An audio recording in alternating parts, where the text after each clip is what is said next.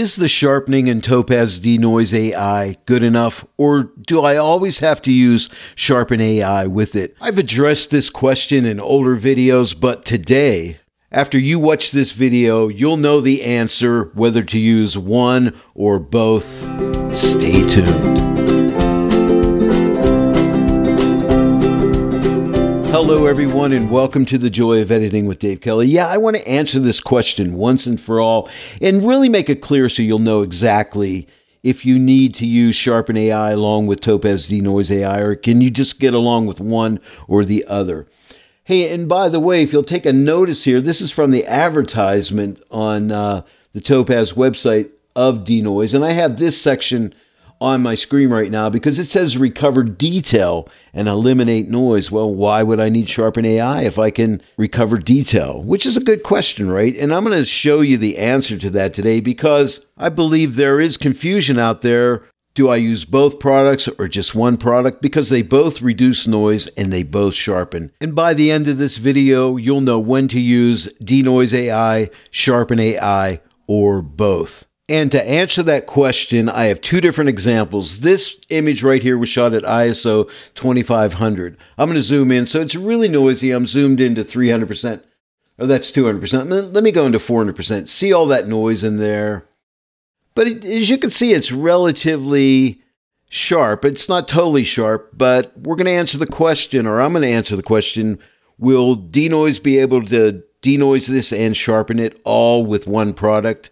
So stay tuned for that. And then I have an image I've already processed, which is really going to put this answer to bed. And that is this image of this butterfly. It's very soft. I'm going to zoom into, let's zoom into 400%. As you can see, it is super soft, right? Let me bounce back out to about 200% now. As you can see, it's very soft. It's a low ISO image. It's only like a 500 ISO image. But I ran this into Topaz Denoise AI and denoised it and also sharpened it with 100% sharpening. And we'll see if it can really take care of the softness of this image. And then I'm going to also run it into Sharpen AI, which I've already done actually, by the way, so you don't have to watch me do that. But you're going to actually see which product does the best job in this butterfly image. Topaz Denoise AI, Sharpen AI, or does it even really matter? You're going to know by the end of this tutorial. I'm working from Lightroom today. Now, if you watch my tutorials, you know I like to use linear profiles. When you use linear profiles, you can't send your images into either Sharpen AI or Denoise AI as raw files because the linear profiles will not work. So I'm working from Lightroom. I'm going to send this image right into Topaz Denoise AI. Now, I just have some basic adjustments on here, nothing over the top here, no texture or clarity or dehazing on here whatsoever, just minimal adjustments. And as far as detail, no sharpening, no noise reduction. I use the default Lightroom setting of 25 for color noise reduction because I've done a lot of experimenting with it, and to me, I get the best results when I do that. So you could try that out for yourself and see if you are happy with that, or do it the way you like. But anyway, just some basic adjustments. With that being said, let's send this into Topaz Denoise AI. I'm just going to right-click on my image and go to Edit In and find Denoise AI right here and click it. Now, I send mine always as a TIFF file. You have a choice, PSD, JPEG, or TIFF. I always use TIFF because I generally send my images into Photoshop later. And then I use the ProPhoto color space. You could use any of these color spaces. Adobe RGB is not a bad one to use. A lot of folks use that, but I like to use ProPhoto RGB. You can even use sRGB if you want to, or your display. And then I always use 16 bits for the bit depth because you get a better Photoshop edit if you do that. You want to give it as much bits as you can, but you have your choice between 8 and 16. And then as far as resolution, I'm going to leave it here at 300, but I generally put mine at 360 because I have an Epson printer and that's what it likes, and I never use compression. And now all I have to do is click on Edit and it'll fire up Topaz Denoise AI, and we'll go ahead and remove the noise on this. And also we'll recover the detail. We'll see if it works. Now here we are inside of Topaz Denoise AI, and I have my settings set to auto. My AI model is set to auto, as well as my model preferences. And for this image, ISO 2500, it's a high ISO, but not super high. And honestly, standard will work just fine. I'm zoomed into 100%, but let's go ahead and zoom this into, let's go into 400% so we can really see. And let's move this around. I'm going to move into a smoother area out here so you can really see it. I like to use this mode right here, the split view, because I can drag this across and I can see there's my noise on the left, and on the right is where it's eliminated, okay? So I can drag this across, and you can see it's totally eliminating my noise. You may see a slight amount of noise in here, which I like, and I've been experimenting with this lately, and try this out yourself. I used to give myself just a perfectly smooth background, and if I take this Recover Original Detail and drag it the whole way to the left, that background goes totally smooth. But I find it's good to leave a little bit of a grainy feel to the image. It makes your image look a little sharper and I think better. So I usually use around like 40 to 50 on this recovered detail. Try that out and see what you think. But as you can see, the noise is gone because compare the left to the right. So that's a little tip for you. Now let's drag over into the area here where we're supposed to recover detail. Now check that out. You can see it's very sharp. Let me go out to 200%. But check that out. Now I'm going to drag this across here. But check it out here. It's slightly soft, but when I move this over, you can see it has definitely sharpened this up. So I will say the answer to our first question is yes, it will recover detail and it does a really good job. So on this image, would I still need to run it into Sharpen AI? I think the answer to that is no. Now we also have this other slider, Color Noise Reduction. I always leave this to 0 because remember when I was in Lightroom, I told you I use the default setting of 25. And when I do that, I find I never need to touch this Color Noise Reduction. But that's just my workflow. Now as far as the model preferences adjustments, remove noise and enhance sharpness are auto detected. I'm just going to leave it right where it is because if it ain't broke, I don't fix it. It looks good. If I wasn't getting rid of enough noise, I could bump this more to the right. Or if I felt I needed sharper, I could drag this more to the right as well, or to the left if I wanted less sharpness. But I think that looks really nice. On my second image of the butterfly, I took this enhanced sharpness and drug it the whole way to the right to 100%. Just to show you if the sharpness that was not there in the butterfly could be recovered in denoise. So you don't want to miss that one. Stay tuned. So just like that, I am done. Now all I need to do at this point is click apply, and that'll send us right back into Lightroom. I'm leaving this in real time so you can see it does a really fast job of getting it back in there. And here we are back in Lightroom.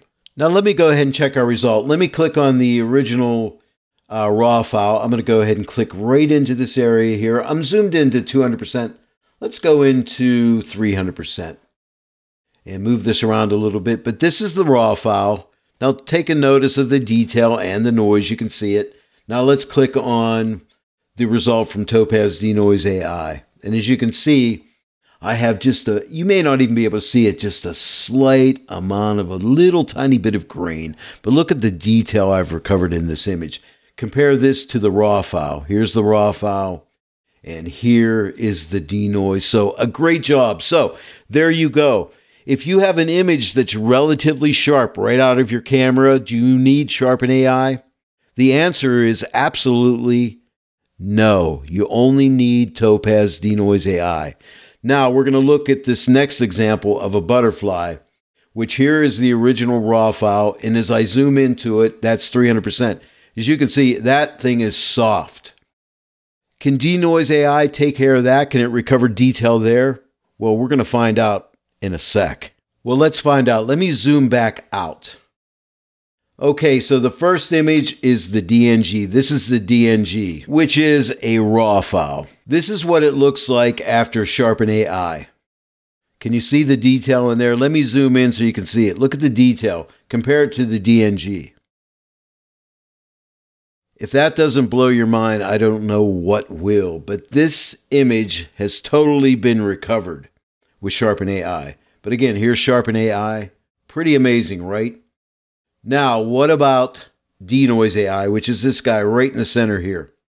Now remember, the Denoise AI, what I did with it was, when it was in Denoise AI, I removed the noise, which was hardly any noise, to be honest with you. I probably really wouldn't have even had to remove that noise because it was ISO 500. But as far as the enhanced sharpness was concerned, I jacked it the whole way up to 100%. And this is my result right here, zoomed in at 300%. It couldn't do it, right? But Sharpen AI could. This is Sharpen AI. This is Denoise AI. So there you go. What is Sharpen AI for? Only for issues of focus. If you had camera shake, motion blur, it can fix those problems like nothing else that I know of can. Or just like this image where I totally missed the focus, this is totally out of focus, it can repair those problems, and it is quite amazing. This image is a throwaway image, but now I can use it, which is really great. But if this image was sharp out of camera, I could have got away with just Topaz Denoise AI. I hope I've answered your question now. If the image is sharp in the camera, Denoise AI is all you need to recover detail and denoise it. But if it has focus issues, like camera shake, motion blur type things, and soft focus, you absolutely need Topaz Sharpen AI. Now, a lot of people ask the question, which do I do first, Dave? Do I denoise first or sharpen first? I highly recommend that you denoise first and then you sharpen second. And another good reason for that is a lot of times with Sharpen AI, we're only using it on certain parts of the image. Like I didn't have to use it on this entire image. In fact, I actually just masked it to the butterfly itself because, again, as I said, the ISO was only ISO 500, so I felt no need to denoise this image. I just used Sharpen AI on it, and I only masked the butterfly and the flower. And if I zoom into the flower here, you can see that flower is totally sharp compared to what it looked like from the original file. It looked like that, and now the flower looks like this. Pretty mind-blowing, wouldn't you say? I always get excited when I see the results I get with Sharpen AI.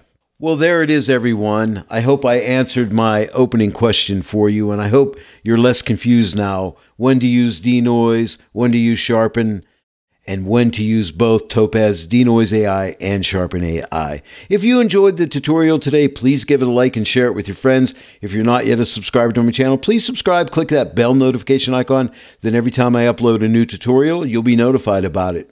And also remember, Topaz Denoise AI is on sale now for $59.99 up until April 15th of 2022. And if you use my promo code David Kelly at checkout, you'll save an additional 15% off.